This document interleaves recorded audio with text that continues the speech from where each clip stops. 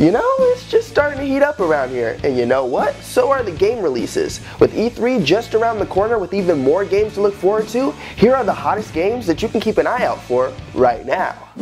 Despite consecutive delays, Naughty Dog finally returns with one of PlayStation's greatest heroes this month, Nathan Drake, in Uncharted 4: A Thief's End.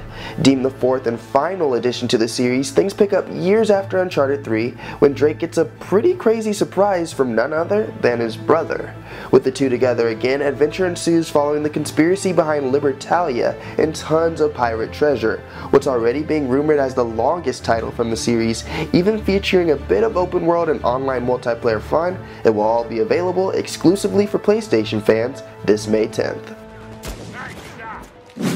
And what was once known as Doom 4 is now known simply as the first-person shooter named Doom, and it's back with a vengeance too for the first time since 2004. Simply put, it's demons, guns, and lots of fast movement, and fans will see the return of tons of classic weapons, enemies, and more, from super shotguns to cyber demons. It's a game that'll take a lot of fast thought as it's fast-paced and full of crazy combat, featuring an all-new melee execution system, a campaign more than 13 hours long, and the return of classic multiplayer modes with 9 maps available at launch. It all goes down on Xbox One, PS4, and PC this May 13th.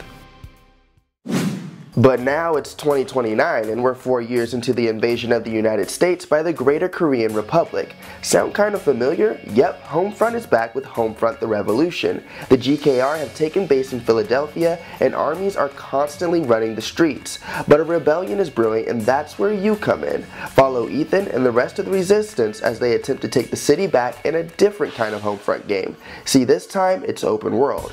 Explore districts, scavenge parts, and build or even now modify your weapons as you lead the fight to take back the 3 districts. Play the campaign and even a 4-player co-op multiplayer mode in Homefront's latest on Xbox One, PS4, and PC this May 17th.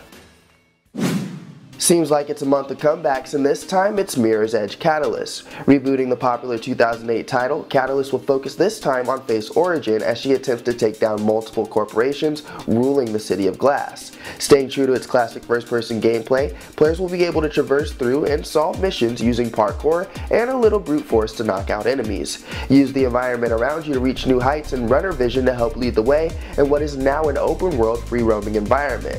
With a new combat system, a multiplayer game that affects the world for other players, and much more, you can try your hand at the City of Glass on Xbox One, PS4, or PC this May 24th.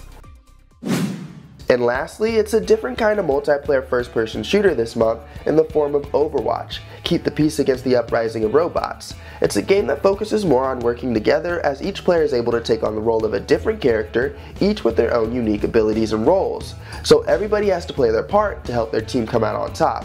It's 2 teams of 6 going head-to-head across 3 game modes: Assault, Escort, and Control. Will you choose to be a part of the offense, defense, support, or maybe you'll just want to be a tank? Who knows until you get down to the nitty-gritty this May 24th on Xbox One, PS4, and PC. Well, there you have it. There's a look at some of the hottest games coming out this May, and we've got even more like news, reviews, and more regarding all of these coming you already know where, Digital Trends.